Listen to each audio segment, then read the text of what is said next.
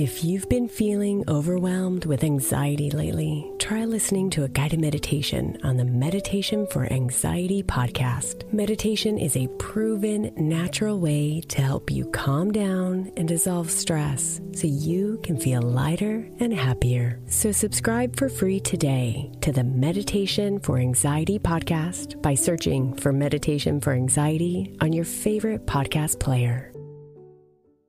This is Optimal Relationships Daily, episode 1844, Lessons from Love and Marriage, by Courtney Carver of BeMoreWithLess.com. Hello, everybody, and welcome to ORD once again. I'm your host and narrator, Greg Audino. It's great to have you here with me today. Thank you so much for coming and doing right by yourself and your loved ones. I'll be sharing another article with you today, as I do every day. And this one comes from Courtney Carver, who tends to write a lot about personal development, especially by way of minimalism. But this post here today is all about the lessons that she's learned from love and marriage. So let's see what she's got for us as we optimize your life. Lessons from Love and Marriage by Courtney Carver of BeMoreWithLess.com. Please don't tell anyone, but I am a sentimental fool. I cry during chick flicks. I love a good love story. I love falling in love, and sometimes I get teary thinking about how lucky I am to be married to the man of my dreams. I met my husband before I knew what kind of man I was dreaming about. I was 29, raising my little girl by myself.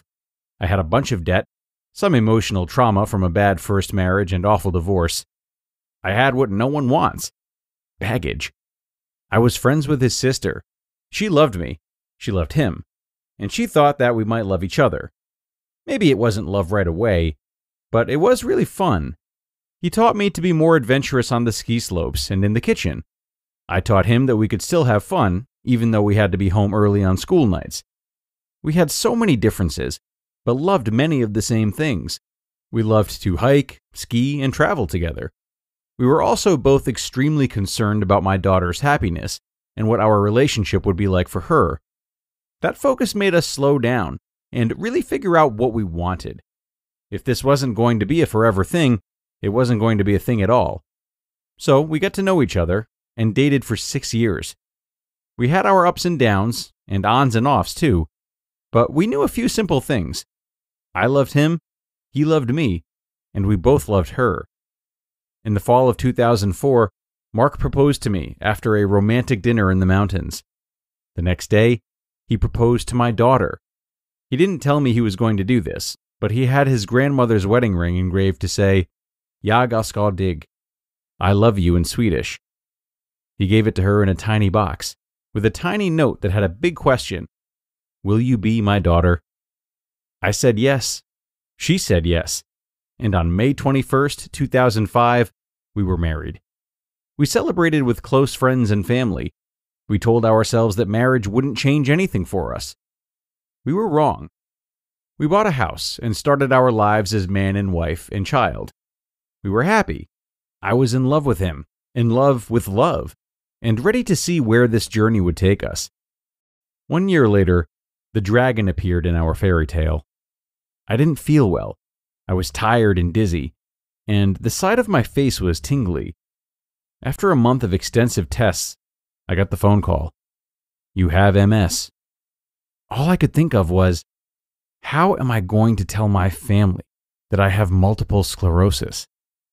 I had to tell him first. I had to tell him that I didn't know what was going to happen. I had to tell him that I didn't know if I would be able to hike with him, ski with him, or even walk with him someday. About a week after my diagnosis, I did the unthinkable. I asked him to leave me. I didn't ask him to do that so that he would feel sorry for me. I didn't ask him to leave me because I wanted to do this alone. I asked him to do it because I wanted him to have a full life, and I wasn't sure if I could offer that to him anymore. I thought he deserved more than taking care of a wife with MS. I learned so much from him and our marriage. Love is not enough. Take it from an expert, it's easy to be in love, but it's not enough to sustain a long-term relationship.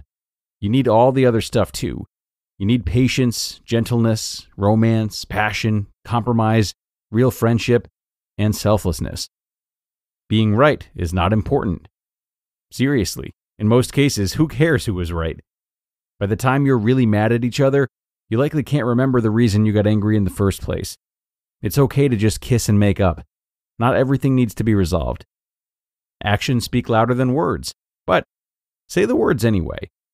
When my husband says, "You look beautiful," or sends me a text that says, "I can't wait to see you tonight," it makes me feel special and more loving. Say "I love you" every day, even when you're not feeling it. Marriage at its best is simple.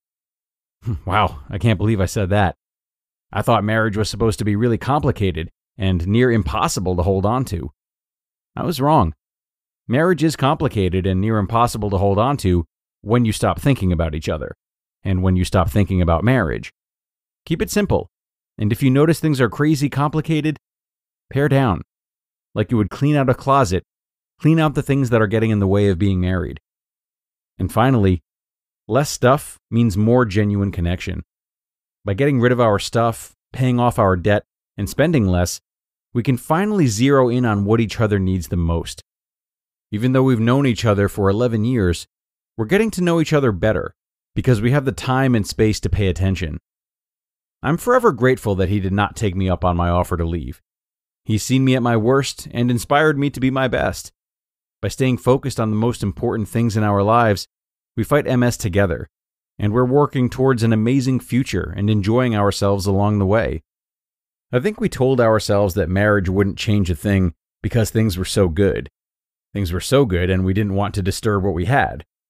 Instead, we made what we had better. Each day I think, I can't believe I love him more than I did before. Every day I think about how lucky I am to be living my very own love story. As one of the main characters of a simple love story, I know that my intentions and my actions support my marriage. My husband is amazing, but he can't do it alone. We may encounter bumps in the road and a few surprises, but together we will celebrate and protect our marriage and our family. You just listened to the post titled Lessons from Love and Marriage by Courtney Carver of BeMoreWithLess.com. Now, it's no secret that we are all busy these days, and sometimes we find ourselves with a bit too much on our plates. Well, luckily, one of our new sponsors is here to help you save time and in a healthy way. Introducing HelloFresh, America's #1 meal kit. With HelloFresh, you get farm-fresh ingredients and seasonal recipes delivered right to your doorstep. You can skip trips to the grocery store and instead count on HelloFresh to make home cooking easy, fun, and affordable. And HelloFresh Market makes summer entertaining a cinch. Make your home the hangout place this summer with crowd-pleasing favorites like a backyard bratwurst bar or maybe a tangy key lime pie. Their fast and fresh recipes are ready in just 15 minutes or less, plus HelloFresh is 25% cheaper than takeout. And my favorite part would have to be that HelloFresh is actually an environmentally friendly choice too. They provide pre-portioned ingredients, which really helps to cut down on food waste. So, go to HelloFresh.com/optimal50 and use code optimal50 for 50% off plus free shipping. Go to HelloFresh.com/optimal50 and use code optimal50, that's 50, for 50% off plus free shipping. And thanks so much to Courtney for this article and this humbling reminder of what life can entail, even when we are living out our wildest dreams. I'm sure this post was relatable for couples who have been together long enough to experience some turbulence, and perhaps it also served as a reality check for couples who haven't gotten there quite yet. But wherever you are in your journey with your partner, or any loved one really, you have a chance today to look at your relationship and think about one part of it that's troubling. Maybe it's something that's kept in hiding, or maybe it's out in the open. Maybe it's a big deal, maybe it's a little deal. But either way, think about how that one part could be used to foster greater connection. What opportunity lies within it to be vulnerable or to get to know your partner on a new level? There's a lot of talk about how we must lean into these moments in our own lives, embracing hardship, approaching it differently and gaining strength from doing so. So, for the purposes of our show, which is all about relationships, how might we do the same with our loved ones and see everything as happening for us as opposed to happening to us? Think about that, everyone. It's time to get going for today, but I appreciate you showing up and choosing your relationships once again. You've made it to the end of another episode. I thank you for that. I recognize you for that. And I also hope you will join me again to do the same tomorrow. That's where your optimal life awaits.